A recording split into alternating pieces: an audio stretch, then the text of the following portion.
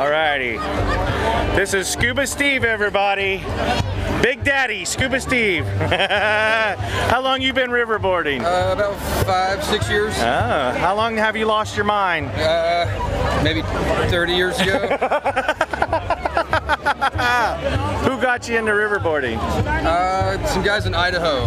They're actually Kern Riverboard. Oh, they make that board? Yep. So you a research dummy or a research intelligence, I mean? Yep. I did a lot of research on it. You punch right through the holes. It's like just like surfing in the ocean.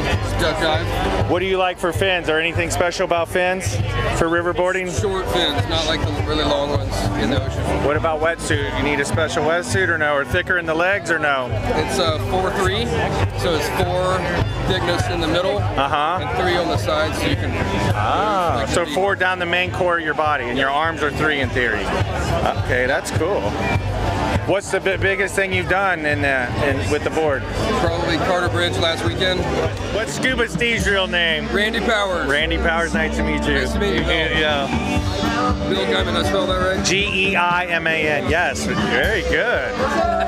It's German, so.